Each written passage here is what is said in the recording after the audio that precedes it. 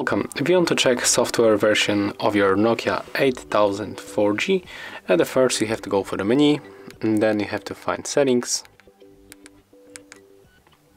Right now we have to go for the right side until we find the device. Here we have to tap on the device information, and as you can see, the software information we can find on this place. So here we got the KaiOS 2.5.4 version.